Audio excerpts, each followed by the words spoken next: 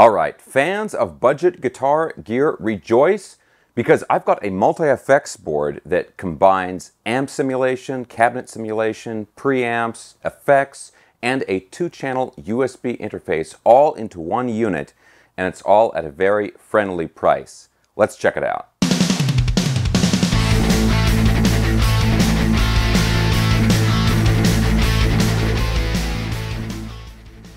All right, guys, so before we get started with this review, I want to address something real quick. You know, I've been doing these unboxing videos lately where I'm wearing armor, you know, like a helmet and gauntlets and everything, you know, this kind of stuff.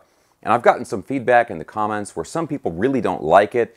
You know, they think, you know, that they just can't take me seriously when I'm wearing that stuff, or it's distracting or whatever. So in this video, you know, no fooling around, no armor, nothing funny, nothing weird. I'm just going to do a very straightforward, by the book review for you, and just, you know, I want to know how you guys like it. Okay, now that that's out of the way, on this video I actually have a really special guest who's going to be joining me on this video to help me check this thing out. So please welcome one of the top guitar techs in Los Angeles today, Ralph Hitachikuchia. Hey, man. Ralph, thanks for being on the show, man. No problem. Sick setup you've got here, man. Like, how many guitars do you have now? I'm not totally sure. I think I'm at around 50 right now, give or take. Oh, so one guitar for every year that you've been alive. Right, not exactly. But anyway, we've got this really cool little unit right here. It's a multi-effects board, combines a lot of cool different features, and it's from Valeton. Oh, yeah. Like, didn't you review an amp from them a while back? Yeah, I actually have it right back here, this cool little amp.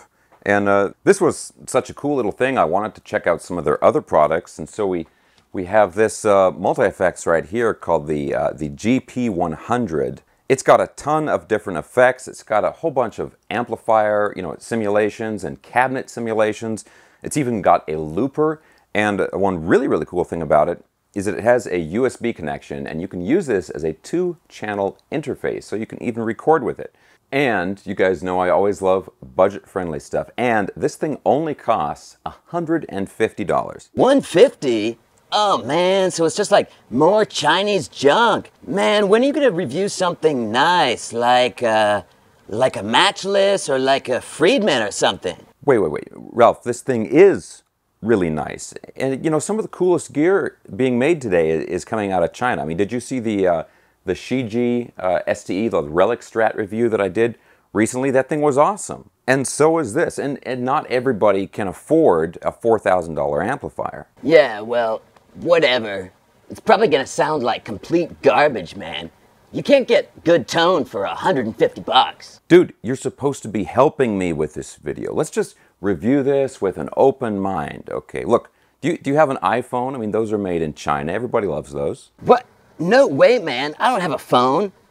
Don't you know that the government tracks everything you do on there? Okay, let's just, you know, we'll talk about this later. For now, I want to go ahead and plug this thing in and listen to how it sounds. And what I'm going to do here is the sound that you hear on the video is going to be using the cabinet simulation. So this will be the same sound that you would hear if you're listening to this through headphones, or if you were plugging it directly into a PA. But remember, you can still plug this in, you know, just to a regular guitar amplifier like you could with any other effects processor. And real quick, guys, if you enjoy videos like this and, you know, content about budget guitars and budget gear, and you have not already subscribed, please consider subscribing right now.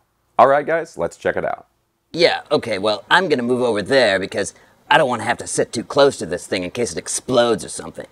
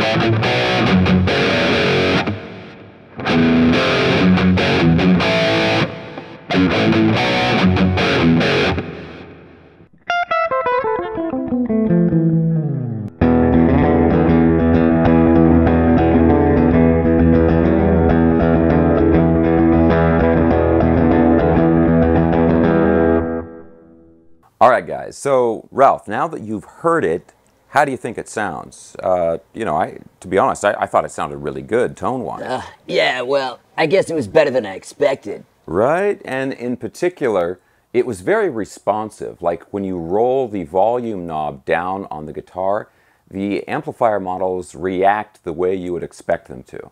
Also, there's a huge variety of tones on this thing. It's got 100 presets, which you can edit, and of course you can create your own presets. Yeah, well, if it's got that many presets, why didn't you go through every single one? With a variety of guitars, that's really the only way to do a true test of how it sounds.